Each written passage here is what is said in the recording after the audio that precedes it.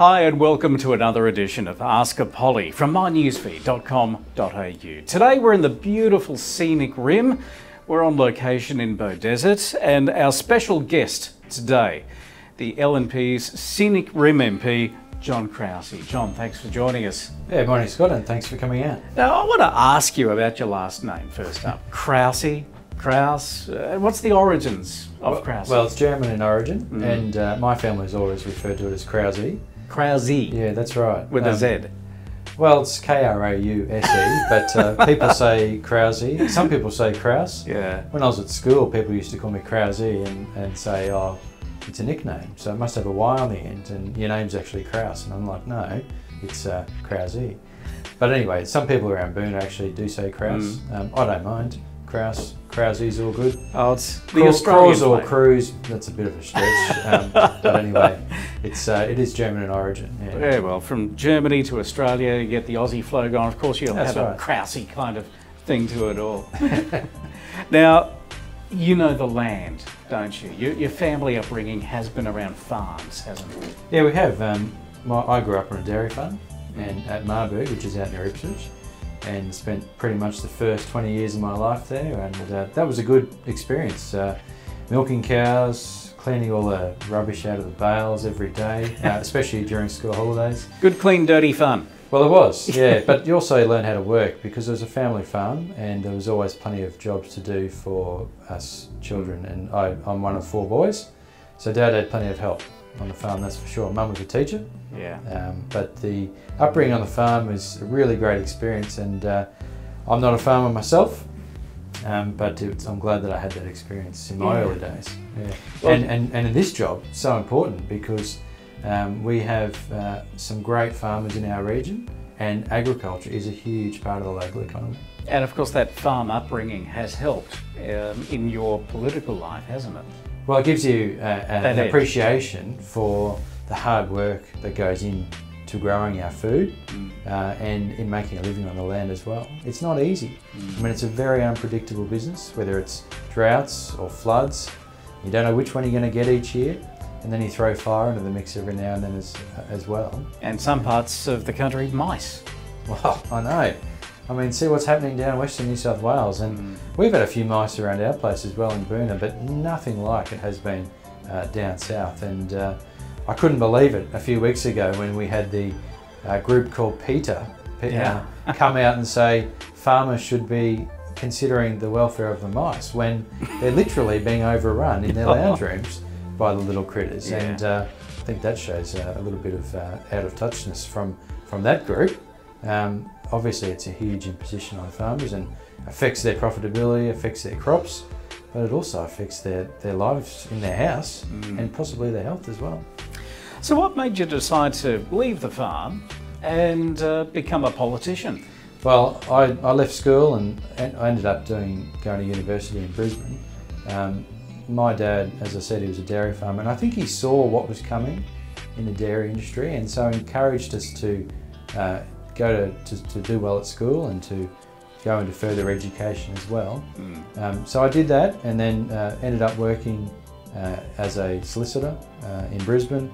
Did a little bit of time overseas as well, which was a great experience to learn how things are done in a different country. But it also gives an appreciation of how lucky we are here in Australia with both the freedom that we have, the clean air that we have, and the terrific society that we have. The egalitarian nature of Australia is unique around the world. I have no doubt about that. And seeing how other people live and how their societies work firsthand really cemented that view that we need to protect that and work for a place where everyone can, if they work hard, get ahead in life and build a future for their family. Long answer to a short question, I know, but I'd always had an interest in politics, all growing up through the family life, and Mum and Dad took an interest in politics, so did my grandfather, and it had always been something that I thought one day I might have a go at that. You mentioned before that we are the lucky country, and we are the lucky country. Indeed. And you've been lucky in love as well. Tell me a little bit about your lady, your lovely wife. Oh, I'm married to Kit, and we are blessed to have 3 great sons. All boys. Yeah, all yes, boys. That's okay. right. Yeah, we were, and I was one of 4 boys as well. So there's something going on in the family there. Yeah. And Kit and I met in Brisbane when we were both working there, just out of university, and as luck would have it, we got on well. And that's always a good start in a relationship. And we're married in 2007, actually, nearby at Tamarukan. Now, poor Kit, to be outnumbered in the house by three kids and yourself. What is it like in the house at night? I mean, who rules the roost? Well, the boys, obviously, they take a bit of corralling along the right path because they're quite young still, and you know what young boys are like, they can be a bit rowdy.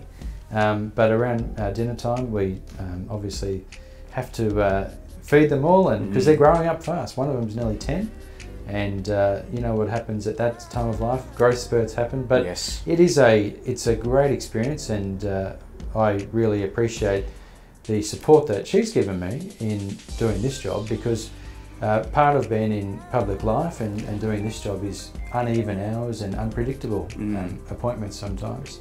It's not the type of job where you can say every night you're going to be home at sort of 6 o'clock or 7 o'clock or anything like that. Besides having parliamentary sitting weeks where you're away for a few days at a time, there's a lot of community events that you go to, and that's all part and parcel of staying in touch with the community. And you go to those events and people come up to you and raise issues that if you're not there, they wouldn't get in contact with you. But because you're there and can have a chat to them, you find out what's going on in the community. It makes a difference, that one-on-one connection. Oh, absolutely, yeah. And you've got to be happy you're in state politics, not federal politics at the moment, with the spill going on in Canberra earlier this week. And how do you respond to something like that? Well, look, there's it would take an enormous impact on your family life, I believe, working as a federal parliamentarian. But also, I think, from my perspective, I love representing the community I represent. There's 38,000 electors across a fairly diverse area. The thing with federal parliamentarians is they represent an enormous amount of people, over 100,000, a lot of them. And so staying in touch with each of them, or each section of them, becomes a lot more difficult. And I really appreciate the fact that in all of the communities I represent, from Beachmont to Grantchester, you can actually get in and be abreast of all the issues in those communities, which I think would be a bit harder in federal politics. Now, your career, you touched on being a solicitor earlier. What made you decide, oh, maybe the legal eagle's not the way to go? But what did you do? Where were you? Oh, so I worked primarily in finance. So, and not in suing people and getting money back from them, but rather getting money out the door to help business grow. And the last job I had was with a big bank here in Australia, NAB, and did a lot of work in agribusiness, in property business as well, and also self-managed super funds for people who are trying to grow their superannuation assets through borrowing. And that was a good job. It gave me a great insight into how businesses work, and lots of different businesses, because the thing with banks is, and banks cop a lot of flack sometimes, and some of that is quite justified, but they always look into how businesses work. And so lending money to people, it gives me a great insight into how business works. I guess also with the farming background that you had, you were able to expound on the agricultural side. And that was a good job. But I'd always had a passion for politics. I got involved in the youth wing of the LNP when I was at university, and I just decided when the opportunity arose one day I would have a go. And so a few years later that opportunity came up, and I decided to put my hand up to represent our community. Success story, and all you did was have a go. Well, look, there is something to be said for that, and for people who have a passion and who want to have certain goals in life, sometimes you do have to take a bit of a chance and have a go, whether it's in business, whether it's in going down a particular educational path, or whether it's in having a go in representing your community. So I'm very glad that the people in Beaudesert electorate to start with, and now Scenic Rim electorate, have been able to support me on a number of occasions now, and I'll keep working towards gaining their support into the future as well. All right, it's the weekend. The boys are out of the house, all right? It's just you and your lovely lady. What's your poison? Beer, wine? I don't mind a beer. Yeah. But also a good Queensland red. Of course. Sometimes. Kit's also quite partial to the South Australian wines. So, but I mean, you can't go past a Forex, can you? Queenslander. Queenslander. There we go. Got some of them in the fridge at the moment.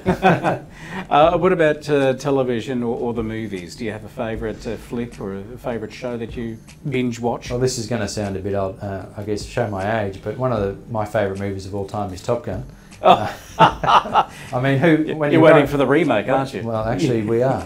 But when you grow up in the 80s, and that was an iconic film, and that was certainly one of my favourites of all time. I must have watched it 30 or 40 times by now. You feel the need for speed, don't you? But certainly Game of Thrones was one of the favourites for me. Oh, really? Yeah, definitely. That's going from one extreme to the other. I know, but it took a while to warm up on me, but I really enjoyed it in the end. Oh, good on you.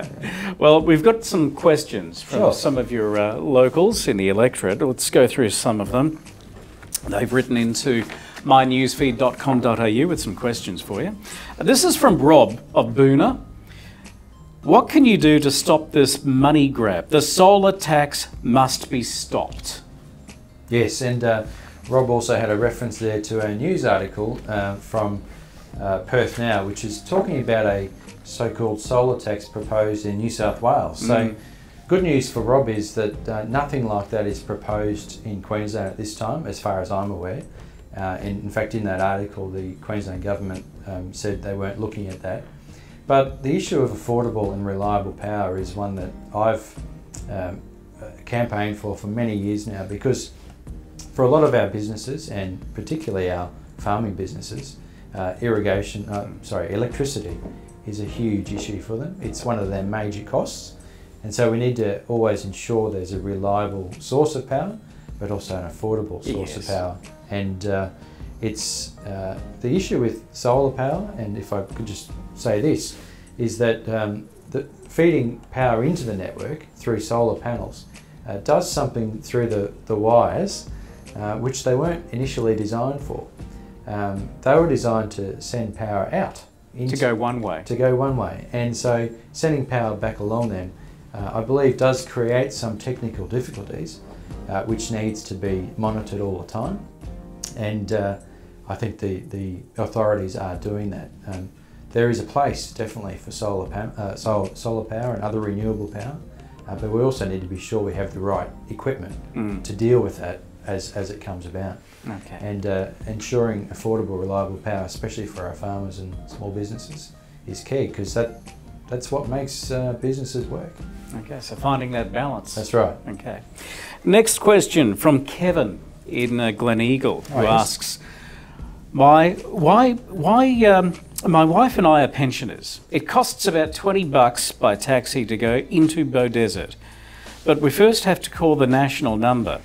And they keep getting us confused with Gleneagle in Western Australia. I hate to think of the cab fare for that. Can't we go back to a local taxi service, and can the fare be any cheaper? Sure. Well, Kevin, I'm sorry to hear that whichever cab company it is gets you confused with Gleneagle in Western Australia, and that's something we might be able to take up on your behalf to get their system fixed up. But the good news around Beaudesert is that there is a local transport provider called Scenic Services, Green Frog, which does transport people around the Beaudesert township for around about $10 one way. I had a talk with them just before coming to talk to Scott this morning, and they'd be more than willing to help you out, Kevin. The issue of taxi access is an important one though, because from time to time people do need to get a taxi service, quite apart from the local small business offering, and it can take quite a while for a vehicle to get down here, whether they're coming from Jimboomba or further beyond. So that's an issue that will be ongoing until there's a greater demand, I think, through having more people here. And I think supporting our local businesses, as I said, the Scenic Services and the Green Frog, will enable them to actually grow their offering. And I know that they've been looking into getting different types of vehicles so they can take more people further away. Oh, excellent. So some good news there for Kevin of Gleneagle, locally, not in Western Australia, obviously. That's true. All right, the next question is from a property holder in the Scenic Room, obviously hasn't given their name. I do my bit in the fight with fire ants, and I know this is very near and dear to you. Yeah. But it seems other regions are getting preferential treatment. I can't be expected to just, if I have, oh, this is a bit wobbly, I think. I can't be expected, I guess you're saying, to just do it myself and then wait so long for some authority figure to take the time to inspect, while other regions get someone immediately. What can be done about that? And Scott, this is a really big concern for me and for a lot of people, and there's some media about this today. Fire ants are programmed as a bus, and that's something that I've been a thorn in the side of the government about this issue for quite a while. And one of the main issues I've had is that it takes too long for fire ant officers to respond to people when they report fire ants. A few years back, I had reports that it was taking somewhere between 5 to 8 weeks sometimes between the initial report to getting treatment on the property.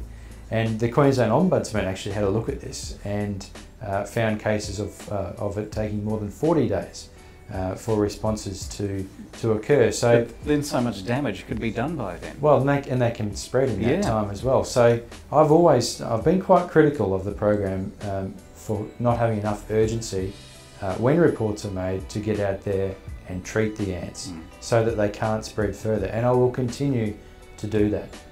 There are other issues as well in terms of right now the government and the program is pushing the onus onto landholders to actually do the baiting and the treatment themselves. Now that's not a bad idea in itself, except for the fact that this program has been given about $400 million by the government and by other governments around Australia to do that job. So if they've been given that money, why are they pushing that responsibility onto landholders themselves? And you can hear the frustration Absolutely. From that property holder. And I completely understand that. I think the program is failing, I'll say that, because the fire ants keep spreading into areas where they haven't been before. And it's an eradication program, and if they keep spreading and they're still in areas where they have been, well, it's not really working, is it? No, so the execution of the program needs development. I think firstly they need to admit that it's not working and then go back with an open mind, with a full review, to make it work better for people, including Kevin, so that they can get their fire ants attended to and exterminated in a timely manner. I've asked the Auditor General a couple times now to go through the program to review it. That hasn't happened yet, but I make the call again today. There you go. Hopefully you've got the Auditor General watching my newsfeed and we can send them the link. Can pick up this, this call. Okay. Our next question's from John Bedesert, and oh boy, transportation. He gets right into it. Public transport sucks. that's from John. Can we get a train from Beaudesert to Brisbane, or at least to Beenleigh? Can that be a priority? Well, it's very hilly, isn't it? Look, there is a few hills around, but John raises a good point, because there was a train line from Beaudesert to Brisbane for quite a while, up through Bethania, and that stopped quite a few years ago now from a passenger point of view. But there is planning being put in place for the Salisbury to Beaudesert rail corridor. $20 million has been allocated by the Commonwealth and the state to build that plan, and unfortunately it's still some way off on the horizon. But in the meantime, there is bus services between Beaudesert and Browns Plains. Now, when I came to office, it's a little while ago now, but in 2012, there were only 3 buses a day going out of Beaudesert. Now there's, I think, 9, 10, maybe even 11 or 12 going out almost on the hour during the week. And that came about in 2013 when we were in government, and there was a recognition that we did need to have more connections. So that's an improvement. I acknowledge it's not ideal, and one of the things I've been arguing for is that we need to have some direct services from Beaudesert to the city. So you don't have to change the bus at Browns Plains to go wherever you want to go. And I think having those in the morning and in the afternoon, especially if you're working or studying up in Brisbane, it would make a big difference to how people use public transport. So there is work underway on the train question. It's still some years off, but these things do take some time to work up, and they will be also building a new section of line from Wood Hill thereabouts into Beaudesert. A standalone section of line. That's right, which will then move into the existing interstate railway line somewhere up near Kangaroo. Okay. Yeah. We've seen the Beaudesert police station in its glory. It's relocated at the moment for bigger and bigger, better premises around the corner from here. But Joe asks the question, why is money being spent on the police station but no money on the PCYC? And that's a fair question too, Joe. The reality is we do need both of those facilities, and I've been lobbying hard for a PCYC. Yes. And there's actually a huge amount of community support for a PCYC to come to Beaudesert, and I'm hopeful that in the next short period we will see some really great progress on that. There is a lot of support for it in the local community. The local sports clubs are right behind it as well. Local police. Yes.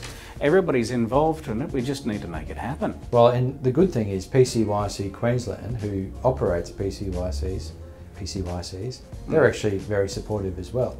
Now, it's not a done deal yet, but the community has been urged to fill out a survey, which is the Scenic Rim PCYC Community Engagement Survey, because what PCYC Queensland needs to know is that the community is fully behind this option for the town. And I encourage everyone to fill out the survey and to tell PCYC Queensland exactly why we need the facility. And there are a range of great reasons, particularly for indoor public sporting facilities, to offer youth engagement initiatives through the PCYC, and they've got a long history of doing that, and we really need that in this town. But also to create a meeting place for the public, especially in emergency times during floods or fires, somewhere where we can congregate and coordinate all the emergency services. So there could be many facets to why we need a PCYC. And I guess to Joe's question about why money's going to the police station is the police station has had a very long time coming. The first call for replacement of the police station was made probably in about 2004, because it was built around 1980 when there were 6 police officers in Beaudesert. Now there's over 20, and it was completely unfit for purpose. So I'm really glad that we are actually getting it. It's building for the future. It was completely necessary to support our community, but so is a PCYC. So it's not a question of one or the other. It's just that we have the funding for the police station, which is a great outcome. Now we need to go after funding and getting the PCYC here as well. It's not one or the other. We need to shoot for both. Fair enough. Okay, so a lot of great issues. Oh, absolutely. Lots of grassroots support with grassroots issues happening in your community. You're ready for a bit of fun. Okay. This is nothing like what David Crisafulli went through. So don't think there's any of a stitch up in these questions, but we're going to do the Fast 5 right now. So I'm basically going to give a 1 or 2 word exclamation, and you've just got to think hard very quickly. Okay. What is your response? So I'll give you an example. If I said Brisbane Broncos, what do you think of first up? Bottom of my ladder. Okay, a nice letter, of course. Okay, you ready for this? Sure. This is the Fast 5, bit of fun with the Fast 5. Okay, first up, if I said Ipswich. Grammar. Logan City. Jimboomba. Dairy farms. Cow. The Olympics. Gold. And Pauline Hanson. One Nation. Okay, fair enough. That's all we can ask. Just a bit of fun for the end of the interview. Thank you for your time today, and thank you so much for joining us this morning with pleasure. Ask a Pollie from mynewsfeed.com.au.